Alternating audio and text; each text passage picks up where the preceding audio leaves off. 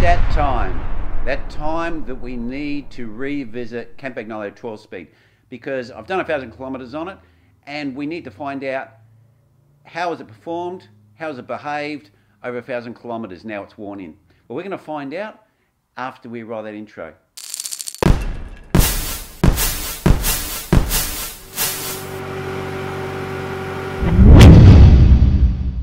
Well, thanks guys for popping in and wanting to find out a little bit more about the Campagnolo 12-speed I have fitted to my Look bike. And it's been very interesting. I've got some information, some very detailed information to talk about the Campagnolo 12-speed, and I've got some close-ups of the group set. So you'll be able to see what it's like. You'll be able to see the bits and pieces that are on the group set if you're thinking of buying it, and also what I think of it after 1,000 kilometers. So let's dive right into it and let's find out what the 12-speed's all about and how it's performed once you really have been riding it. Well, let's just do a bit of a recap. What are Campagnolo offering the 12-speed? They're offering the electronic grip set, the EPS, on the Super Record and Record, and they're also offering some different features on the Chorus grip set, where you can actually have a bigger cassette on the back that goes from 11 to 34, and you can also have the subcompact on the front, which is a 38-32. So they're giving us some quite different options available on the three top grip sets that Campagnolo offer. On the Campagnolo new 12-speed, the adjustment for the brake lever here not only releases the brakes, it actually gives you a reduced reach. And I'll just show you and demonstrate how that works.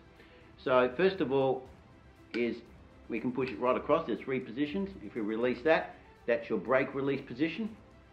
One click in is your normal reach. One more click in and is your reduced reach if you have smaller hands. I actually have big hands, but I actually like this reduced position. I find it more comfortable.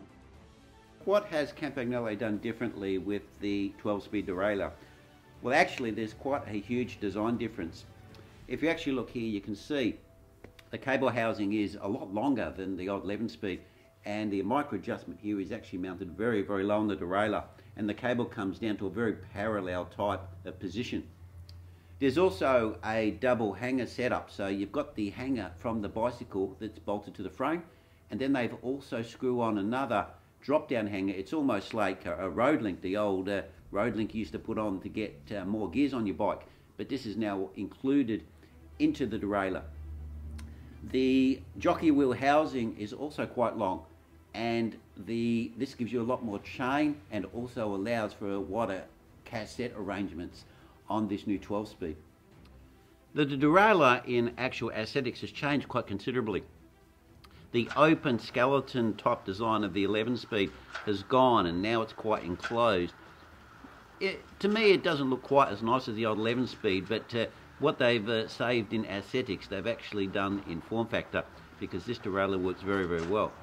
And the back of the derailleur sits a lot further back behind the actual axle of the wheel. And as you can see here, it comes a long way forward, so it looks much, much longer in its construction than the older type 11-speed derailleur. The front derailleur has gone through considerable change as well. They've gone away from the 3-position derailleur they had on the 11-speed, where you didn't have any trim in the big ring, to a trim in both the big ring and the small ring. And I actually really prefer this.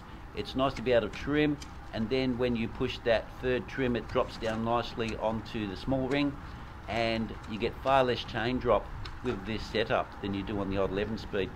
So I'm really liking it, and I've only had one chain drop, and that was when I was just getting used to it and I was pushing the button all the way over hard. But if you do this, you're throwing it right over into the little ring's farthest position, and you can possibly get chain drop. So all you need to do is just go through the indexing one step at a time, and you don't get any chain drop. The 12-speed when I first got it was actually quite noisy, because I'm actually running 11-speed front chain rings with a 12-speed chain. But it's actually really settled in now. I've done about 1,000 kilometers, and the noise has considerably dropped off, and it runs extremely smooth. And the whole system, the whole transmission on this bike is really, really smooth. It's the Z crank is really smooth, and the actual system itself seems to be very, very free on the Campagnolo with the chain. It's just beautiful. The brakes I didn't upgrade to the 12-speed. I've still got the skeleton brakes. I had extra sets, so I whacked them on the bike, and I've had no problem with braking. The Campagnolo red carbon brakes that are fitted to the skeleton have a extreme amount of stopping power, and the one on the back is not even a offset pivot gear, because on the back you just don't need that sort of power. And on the front I've got the offset brake calipers, and these things with these red Campagnolo pads on the carbon, really unbelievable. You can lift the back wheel pretty easy. The modulation is really fantastic. Okay, in conclusion, this is my evaluation of riding the 12-speed over the last 1,000 Ks. Okay, what I'm finding is that the group set, as Campagnolo always does, it wears in. The chains really become quiet. The drivetrain is a lot more free. It actually spins very, very free, especially with the Z2 crank, the Look Z2 crank on the bike.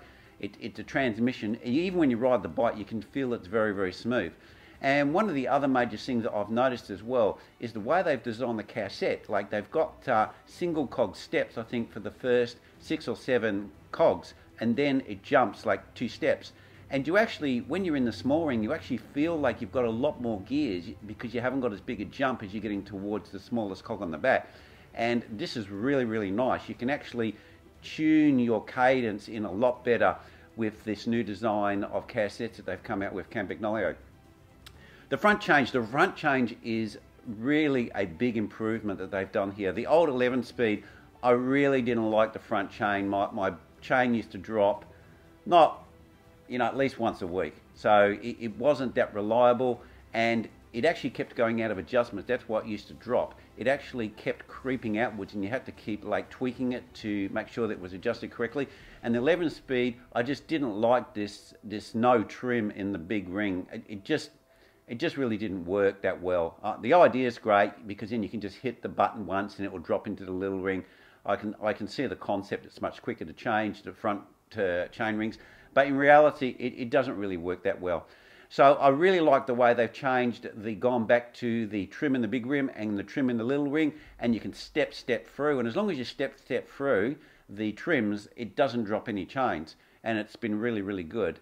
So I'm really liking it. I also like the adjustment on the reach. You can actually just set it so it's got a closer reach, which is how I set it. I actually like it like that. I like the reach to be a little bit closer.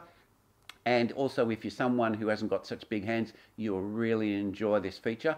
So I do really think it's a massive step up from the 11-speed. 11-speed, it wasn't really that competitive with some of the other brands on the market, and it was lagging a bit behind, but Campagnolo have really lifted the game. This whole group set is really well designed. It changes really well, and it's a lot more crisper as well. It's a little bit more clunky like the old Campagnolo systems used to be. The one thing I have noticed is when you're going to an easier gear in the back and you're changing, if you just click it really quickly, sometimes it won't change properly and you have to do micro shifts. So when you actually push the lever in, you need to sort of feel it, and you just hold it for a second or like half a second, the pressure on the gear, and then it changes every time. So that's the only thing. You can't just sort of tap it. You've got to sort of like press it, and if you press it, the change is absolutely beautiful. So apart from that, really loving it. It's great. I'd chuck my old 11-speed in the bin on my other bike as well, but of course, it's all money and we all not got pockets that deep. But if you are actually looking at this 12-speed, I can highly recommend it. It works really, really well, and of course you don't have to change your wheels. It's the same cassette spacing on the back, so you can just put your old wheels on, and your new cassettes will fit on perfectly. And as I said in the first impressions, the actual cassette is dished on the back to accommodate that extra space. So yeah, it's really good, and I'm not finding anything too wrong with it. It seems to be working as advertised, and it's really good, and I'm quite enjoying riding it. So guys, that's my long-term 1000K review on the Campagnolo 12-speed, and thanks for watching.